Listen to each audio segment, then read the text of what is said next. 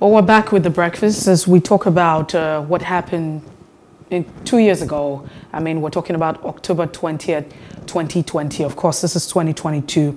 We'll be joined with a guest, but just before then, a bit of a background, to what transpired.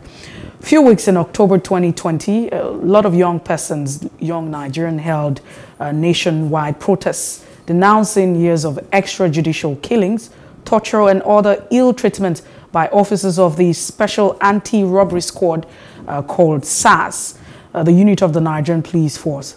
The people were organized under the banner of #EndSARS and quickly gained international support at the time as part of a global movement for the recognition of Black Lives Matter everywhere. So EndSARS also became an avenue for young people to voice dissatisfaction with bad governance that has contributed to Nigerians' officials' widespread lack of accountability for misbehavior. The protests actually ended not as planned because of what happened on October 2020, 20th, when security forces shot at peaceful protesters at Lekki Tollgate in Lagos. The report said that it killed at least 12 and injured so many at the time. And so there were widespread looting, property damage, and curfews were declared in several states. And in response to the protests, the president had said he was going to disband, the unit called SAS. Now, a lot has happened. Inquiry was also set up in all of this. But this morning, we'll start with the conversation about police brutality, freedom of speech. 2 years after, what's really going on? David Hundeyin joins the conversation this morning. He's a journalist, investigative journalist. David, it's good to have you join us. Thank you for having me. All right, so I'd like to share your thoughts. 2 years after, we're here today, and there's going to be, movement. If I'm not mistaken, it probably would have started. Some Nigerians will be gathered at the Lekki Tollgate. But how do you feel, and what are your thoughts about today? It's a very somber day. It's personally, it's not a day that I look forward to, because the memories of this time 2 years ago aren't just memories of something that happened like on TV or social media or in some far removed place. It was right in my vicinity because I lived in the area. So even in the lead up to that evening, from the morning right up until the events of 6:50 p.m., I was sort of plugged into what was happening on the ground. I almost made the decision to actually be there. I changed my mind at the last minute and decided to stay at home. If I had gone there, who knows, I might have been one of those who are dead or missing by now. So there's a resonance that this date, there's an emotional resonance that it has, and it's not a date that I look forward to. But zooming out from my own personal memories of October 20th, I think that day was the day that something changed in the Fourth Republic. I think because up until that point, it's not as if the Nigerian government hadn't done things like this elsewhere in the country, and it's not as if the lives that were lost mattered less than the lives that were lost at Lekki Toll Plaza on October 20th. But typically, when this kind of thing happened, it was the case that maybe you do it in Odi, or you do it in Zakibiam, or you do it in Zaria, places that were sort of out of the line of sight of Nigeria's media. So you could almost get away with it because people simply wouldn't know. And those locations they are not prominent locations in the public imagination. So people just couldn't relate. But when for the first time, I think since maybe 1993, when something similar to this happened following the annulment of the 93 elections, for the first time in a generation, we saw a government rolling the military into the largest city in the country, the most visible location in that city, because Lekki Toll Plaza is possibly the most recognizable landmark at the central business district of the biggest city in Nigeria. And they rolled in the military and shot people, did so very brazenly. I think that was the day that something changed. I can't say exactly what it was, but even I myself, just following what was happening, that was when I realized that, okay, even though I had planned to sort of stay and fight to the bitter end that at this point, okay, one actually has to leave the country because something has actually changed. When it gets to the point where a regime starts to do this kind of thing, shoot unarmed civilians dead in the streets, then that means that it's open season on everyone else. That means that it's going to be protesters, it's going to be student unionists, it's going to be journalists, feminists, anybody who had, academics, anybody who is perceived to be a threat by virtue of being outspoken and being a dissident, that person is going to become a target. So this happened on the 20th of October. By the 8th of November, I personally had left the country, and I was just one of many who fled around that time. Most of us who fled are yet to come back and have no intention of coming back, at least until this particular administration is out of power. So this, when the date comes to mind, these are the thoughts that I have in my head about it. It's 2 years down the line. You know, the protesters floated some demands. You know, the 5 demands, as they're called. Some other demands came out, which are more than 5. But the major demand and the major cry by the protesters was for the disbandment of the Special Anti-Robbery Squad, SARS. Now, this is personal to me, so I must put out a disclaimer there. Has police brutality become a thing of the past? From your point outside Nigeria, your observation, you're well aware of the things going on in the country today with the disbandment of SARS. And should the protest have been about a bit more than just, ending SARS? So in answer to your first question, no, police brutality still continues. Maybe not as brazenly as it did prior to October 2020, but it's still very much a thing. I have a friend who runs I don't know if I'm calling it an NGO or an advocacy organization that interfaces with victims of police brutality in Nigeria. You might know her. Her name is Rino Douala. And almost on any given day, if she doesn't receive 2 or 3 reports about something relating to either police harassment or police brutality, then something's wrong. So it's still very much a thing. However, I think just that specter of young Nigerians rising up almost in unison to demand something and to engage in civil disobedience, I'm not sure that was something that the authorities were used to. And I think as a result, even though it hasn't stopped, but at the very least, based on my own personal observation, the authorities are less likely to defend it in the open. They're less like the way they were very blasé. I don't know if you recall, sometime was it 2018 or 2019? Someone that used to be, I think he was a PRO of police in Lagos. I forget his name now. Yeah, his name was Abayomi Shogunle, I think, and he made a very very flippant comment on social media, something to the effect of how many retweets to end SARS. Like he was actually making a mockery of the campaign, which was then just an online campaign. That's how the authorities used to interact with this thing. They treated it like it was a joke. But I think after October 2020, they don't dare to interact with it that way anymore. You have like the current PR of police in Lagos, for example, is someone who goes out. Your namesake, incidentally. Yeah. I sometimes wonder if you're related. Well, we are, but anyway, that's another story. So this is someone who kind of goes out of his way to try and, even when it's not really like under his control, but he goes out of his way to try and make the point that, hey, we are not your enemies, we're not your opposition, we're actually on the same side, which isn't something I think the police used to do before. But I think just the fact of what happened in October 2020 has sufficiently spooked the police hierarchy and has sufficiently spooked the authorities in Nigeria that they feel like, okay, we actually have to try and maybe be a bit conciliatory to this youth demographic, because we don't know, we've seen what these people are capable of. We don't want this to recur. But zooming out of that for a second, in a wider sense, has anything actually changed? Has anything actually improved? Not really, because the structural issues that created the problem of police harassment and widespread police brutality and police illegality and criminality and lawlessness in Nigeria, those issues have not been addressed. So issues such as, for example, police welfare, that has not been addressed.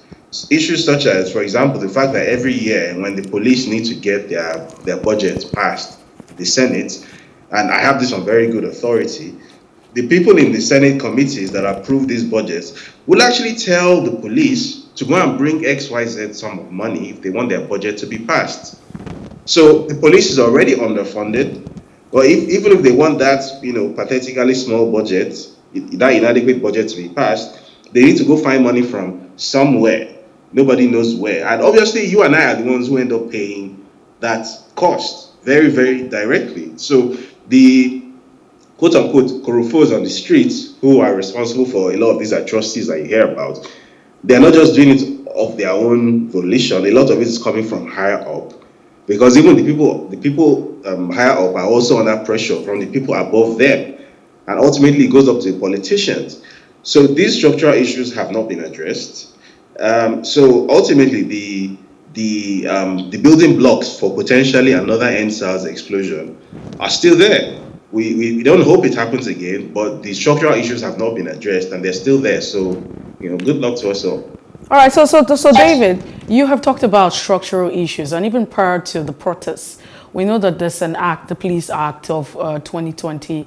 You also have the Police Trust Fund Act of 2019. And with all of this, everyone, the essence is that it should actually guarantee the protection of human rights. It should sort out all of these issues. And we will not be at this point where we're talking about police brutality. What do you make of this? The fact that structures have already been in place, and with the structures that exist, and with the fact that there's also a recommendation and further proposal by government, it feels like police brutality still continues. Where exactly does the problem lie? Well, if you recall, in 2020, when the police reform bill passed and the old Police Act was repealed, I wrote a comprehensive review of the so-called Police Reform Act. And what my conclusion was in the review was that essentially this was not an act that significantly changed anything that was already on ground. This was an act that just merely restated a lot of what was in the old act. One of the biggest problems that I pointed out was that the wording of the act was very ambiguous. So in Nigeria, typically, when you are granting executive power to any agents of state using legislation, you have to state very clearly exactly what power it is that you are granting, for what purpose, under what circumstances it can be used, to what extent it can be used, with whom and against whom. All these things have to be stated in very, very clear language. Even if it means the legislation has to reach 1,000 pages, let it reach 1,000 pages. Because if you leave any sort of gray area, it's going to be used for arbitrage. That's just the reality of legislation in Nigeria. However, I pointed out at the time that this so-called Police Reform Act did not do that. It just sort of wrote some very open-ended things into law that can be interpreted in any way whatsoever that the police, be it the ones on the streets or be it the higher ups, see fit. I pointed out, for example, that there was a clause in the bill which stated that essentially it used the phrase "in the opinion of any police officer," something to the effect of a police officer can effect an arrest using any methods that he deems fit, if in his opinion it might prevent a crime from being carried out. Essentially, what the implication of that phrase was that in the subjective opinion of a police officer, which is not determined by any scientific method, just if a police officer wakes up on the wrong side of his bed, looks at a young man, maybe holding an iPhone 14 or something, and says, you shouldn't be able to afford that, and he knows nothing about this person, he can just say, you know what, I'm going to arrest you on suspicion of being an internet fraudster or something. And it's perfectly legal to do that, because that essentially has been left open-ended. It has been written into law by implication. And I pointed out that these are the issues in this. So it's not about writing new legislation. It's not about creating new executive bodies. It's not about putting things down on paper. because I mean, it's very easy to write laws. What's not so easy to do is to deal with the outcome, both foreseen and unforeseen, of those laws, and to enforce those laws properly. So yes, a lot of I mean, going back to the Obasanjo years, lots of regulations and all sorts of committees have been convened. Lots of paper has been expended in trying to regulate the activities of the police, in trying to reform the police, in trying to change the welfare situation of the police. But it's not about just putting stuff on paper. First of all, what exactly are you putting on paper? Is it realistic? Is it specific? Is it enforceable? Or is it just committees that are just convened in this sort of fire brigade manner so that people can collect ESTA codes and sitting fees, and then, at the end of the day, they produce some half-baked reports, which obviously is not implementable and is never implemented until the next time when we run through the whole charade again. Because I think that's what we did once again in 2020. Okay, David. Before we run off, I mean, I earlier said this is personal to me. June 4, 2019. I'm sure you're aware that police, the SARS officials almost took my life, and I never came out the same. It's well documented.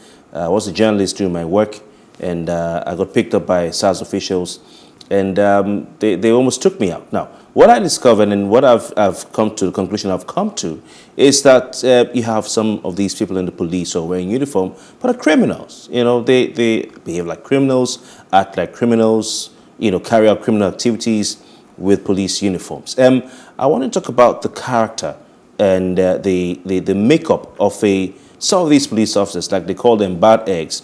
What needs to be done about the conduct of the officers themselves? Because yes, indeed, we have poor pay. Yes, indeed, we have policy failures like you have in other parts of the world. But these are not reason enough for anyone to carry someone's child, throw him in a boot, and say, pay me 50,000 naira, else I will not release him. It shouldn't be done. So how can this be addressed? The character of the people who find themselves or find their way into the police force of Nigeria.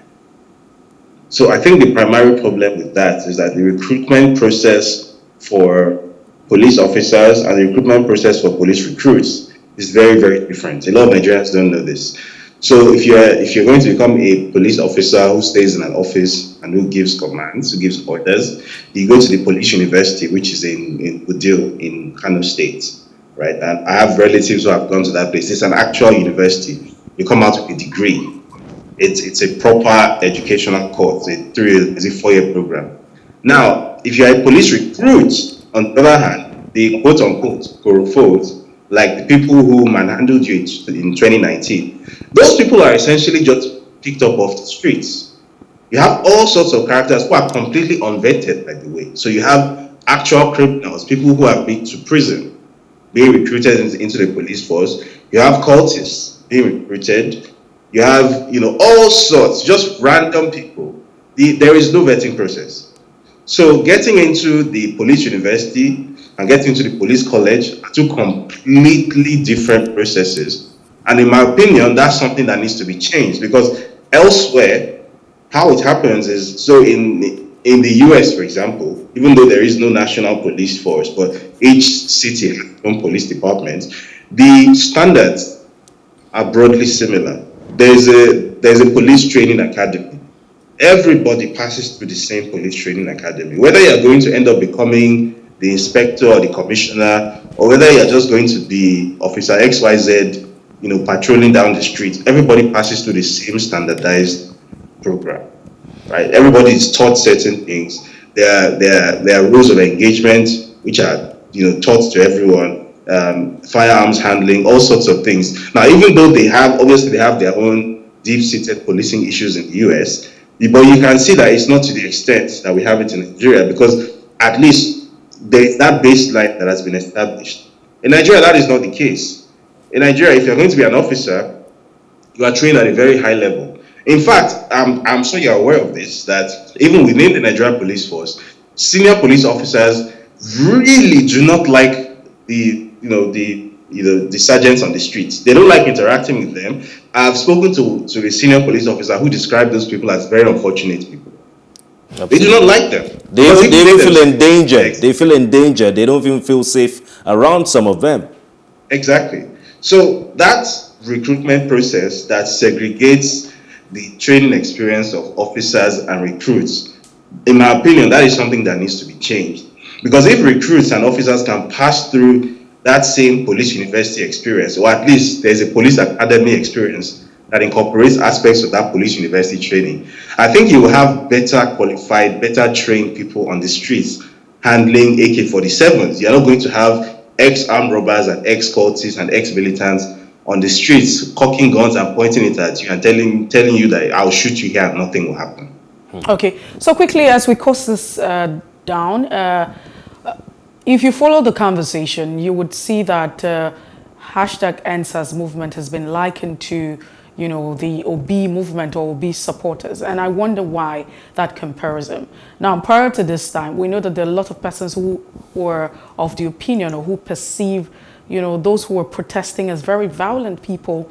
And we understand that across the entire country, there were different, you know, issues that happened. And so there were rampages, people took advantage of the situation. But I'd like to share your thoughts on this. Why do you think that the Peter Obi movement ahead of the 2023 elections and those who support Peter Obi are likened to those who were part of the #EndSARS movement, which already has a bad image to some extent? So it all boils down to the reality that people are the demographic in power, or the age demographic in and around power, is not used to young Nigerians acting as a collective and outside of their control, outside of what they dictate. They're used to more or less being in control of how young Nigerians tend to behave.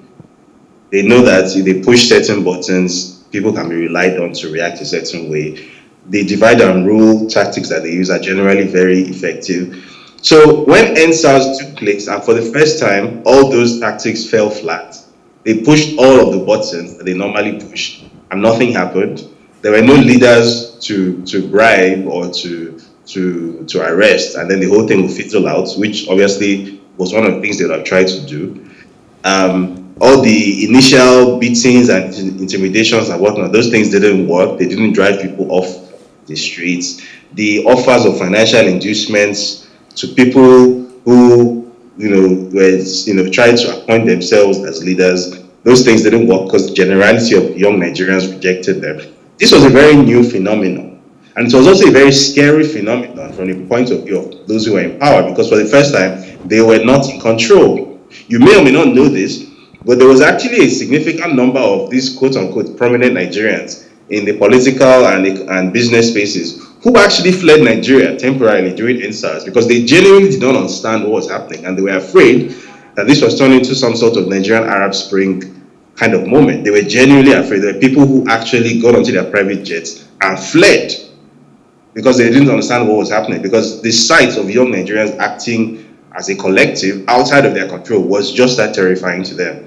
So I can understand how they make that comparison to the Peter Obi movement, because it's a similar kind of thing where this is somebody acting outside of the major two political establishments, right? Because you would expect that somebody who has any kind of national movement would either have to be backed by the money of the APC or the money of the PDP. But here in this case, you have some guy running on the platform. If I'm not mistaken, the Labour Party has had exactly one successful governorship election in its entire history in Nigeria. Has never come close to winning a presidential or senatorial or House of Representatives election. They had one governor, Adams Oshiomhole. This is a very small party. And then this guy is the candidate for that party. And then young Nigerians of their own volition turned him into a national phenomenon. That is not something that this establishment is used to seeing, because this is outside of their control. That's why they make that comparison, and that's why the Peter Obi movement is also something that is scary to them, because it's not something that is under their control, and they can't predict how it's going to end. So I can understand how they make that comparison. But me, I'll just quickly close with this. On a personal level, I don't like to make that comparison, because it implies that somehow the #EndSARS movement was somehow a partisan political movement that had something to do with Peter Obi. I don't agree with that. They might make use of the same tactics, but in many cases, it's not even the same people. I think it's just a new paradigm of youth engagement in political spaces that the Nigerian establishment is just going to have to get David, going for. David, thank you so much. We have to go at this point. We appreciate your time and your thoughts as well.